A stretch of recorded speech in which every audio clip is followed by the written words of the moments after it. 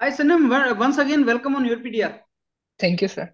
Okay, Sanem. So this our interaction today is related to a very relevant topic, and let me tell you, like I am visiting different parts of India, different colleges, Sanem, and one Yes, thing sir. which I observed is like colleges may say core branches. Students are losing interest, and many of the students who are already in core branches also, like I'm talking about civil engineering, mechanical engineering, electrical engineering, electronics Right. engineering, they are looking for opportunities abroad in computer science.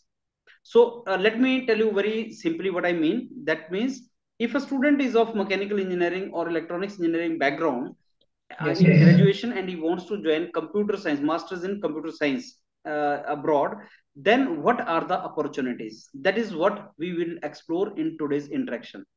Right, Right, Sanjay? sir. So, since you are from computer science background and you are sitting presently in Norway, pursuing your higher education from there only. So, Yes, Sanem, sir. I want you to tell us precisely what are the steps and how a student from other branches can go into these kind of courses. Okay, sir. So I will quickly and briefly tell you about the five steps which at least can increase a student's chance. I am not sure that whether these are the full five steps, but at least these can increase your intake chances. So I'll start with first step, that is building a resume and profile.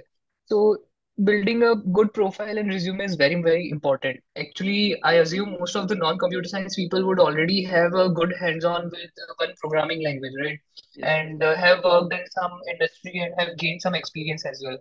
So if you fall in this category, it is okay. You are already you're having a good profile. But if not, then start building profiles sooner by participating in hackathons, GitHub profile, LinkedIn skills, and other small certifications.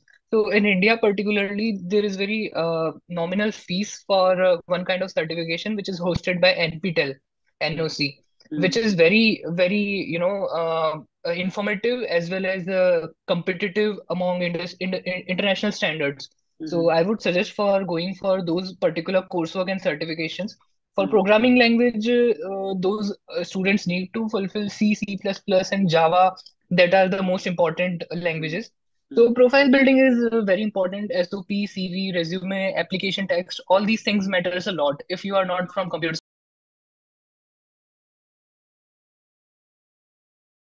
science background. Okay. So this is the first step. Mhm. Now, moving towards the second step is find programs that accept such students. So Mhm. we, particularly if we talk about ourselves at YourPedia, we Mhm. guide students in such a manner that finding a right position and place where student could apply is becomes important, right? So we Mhm. guide students with that, particularly in our organization, right? Mhm. So Mhm. you cannot apply to a position where your credit requirement is not getting fulfilled. So, for Mhm. example, we take an example of a student who has done a BTech in mechanical engineering from India, right? Mhm. And you are applying for a master's program where you are not eligible because of your credit requirements. Mhm. So those requirements are not getting fulfilled, right? So these are the conditions that needs to be checked. You cannot apply blindly if you are not a computer science student to a computer science master's program, because that money will get wasted. Mhm. So there are subjects like algorithms, data structure, computer organization, theory of computation, communication networks, and other subjects which are not being taught in mechanical background, right? So that's why students don't become eligible, because they cannot fulfill credit requirements. So in order to do smart counseling, because this kind of procedure require smart counseling, which Mhm. we do at YourPedia as well. Mhm.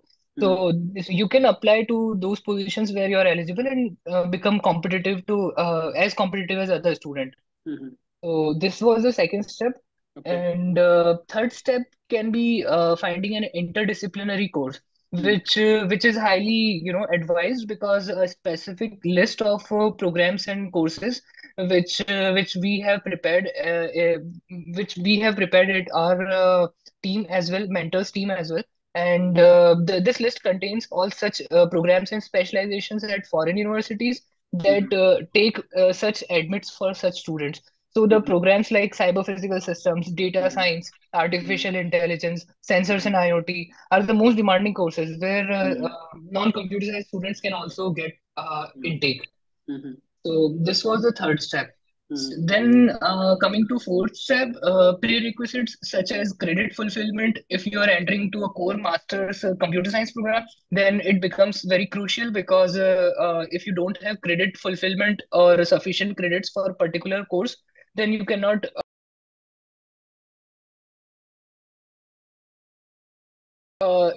participate in that program. So there are certain universities where they actually run credit fulfillment programs, which is called as preparatory courses, right? Okay. So if you are participating in 120 credit master's programs, then they will ask you to undergo a 60 credit program along with that, which makes you eligible for that particular course. So if we talk about particularly examples by naming some universities, then NYU, UCB, Oregon State University in the US, and then Helsinki University, Technical University of Munich, then University of Oslo in Europe are quite famous for such intakes. So, moreover, universities in Europe are famous for interdisciplinary approach to masters, which makes students eligible for masters in computer science. And in case the students don't want to spend money and time for interdisciplinary, money and time for preparatory courses, they can participate in interdisciplinary programs, which are as good as taking participate in core computer science programs. So these programs. So let's say a mechanical student want to participate in such program, right? So mechanical plus robotics becomes mechatronic. So the students should go for mechatronics branch, right? In that case, because they would be able to study computer science subjects there. So electrical engineering students can go to computer science and signal processing subjects. And believe me, sir, machine learning, where machine learning is very, highly encouraged for such students because signal processing is all about machine learning. So, machine learning is all about signal processing basically. So, these are some of the steps. And concluding to the fifth step, so there are evergreen programs which 90% of the Indian BTech students have eligibility, such as data science, mechatronics, artificial intelligence, cyber physical systems, geoinformatics, and atmospheric sciences. So students can search for these programs and can take help of the team at YourPedia as well for such intakes. So these all were the five steps. Yes, sir. Very good. So now, Sanyam, let me first thank you. आपने बहुत detail में you have mentioned all the 5 steps. Can you summarize all these 5 steps very precisely? I mean, at the end of the discussion, this session. Okay. Here. Yes, sir. So first step that I told is building a resume and profile. So this becomes very important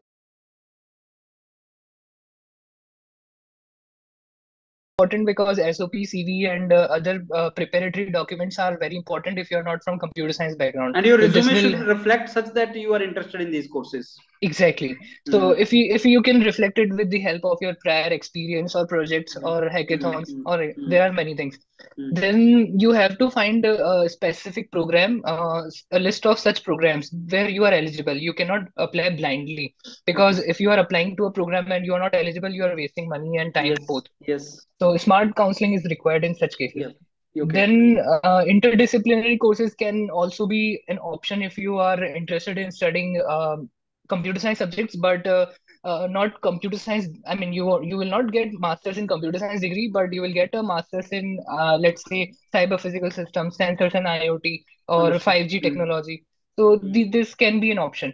Then prerequisites to fulfill prerequisites, there are certain courses which are hosted by the university itself, which you can take participate, but you have to strengthen your master's program, because 2 years master's program plus 60 credit of your extra workload, which will make you eligible for that particular 2-year program.